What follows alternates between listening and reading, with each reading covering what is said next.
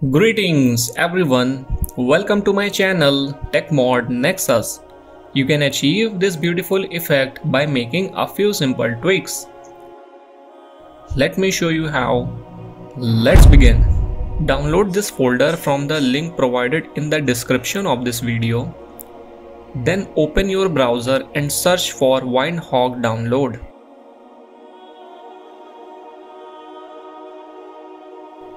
Click on the download button.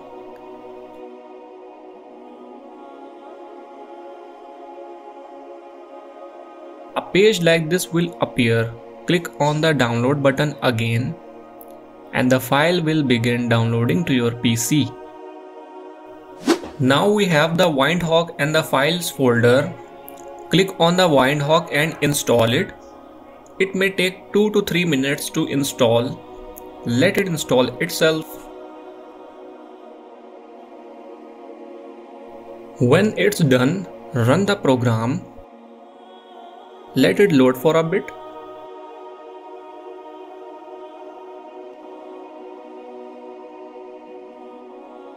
Then click on Browse for mods.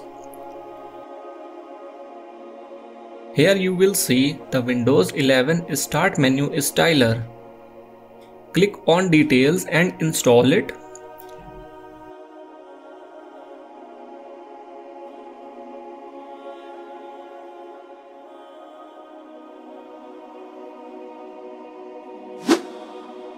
When it's done, return to the previous page and here you will see taskbar height and icon size.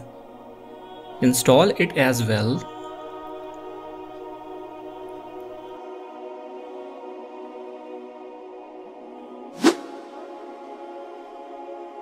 In the last step, you will see Windows 11 taskbar styler.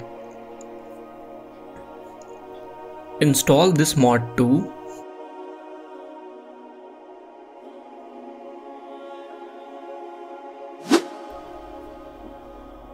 When the installation is complete, return to the Home tab and here you can see that we have successfully installed 3 mods. Now it's time to modify them. Open the file folder and here you can see 4 text files. Open step 1, press Ctrl A to select all and Ctrl C to copy all the text. Then go to the Windows 11 Start menu styler and in the Advanced tab visit the Mod section.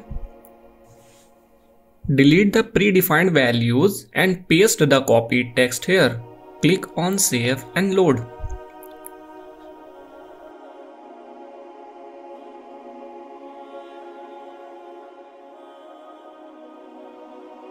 Now return to the file folder and open step 2, copy the text,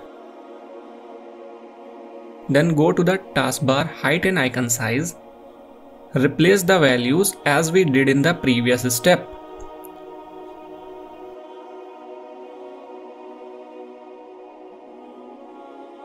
The third step is a bit lengthy, it has 2 files.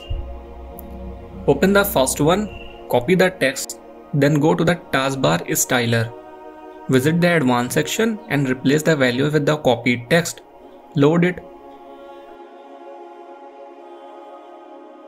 Then open the last file, copy the text and again replace it with the copied text. If an error like this appears, just click on Close Toolkit. To change the size of your icons, go to the taskbar height and icon size. In the Advanced section, increase the icon size according to your preference.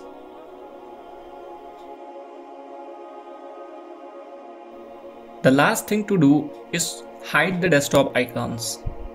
And that's it. Thank you for watching.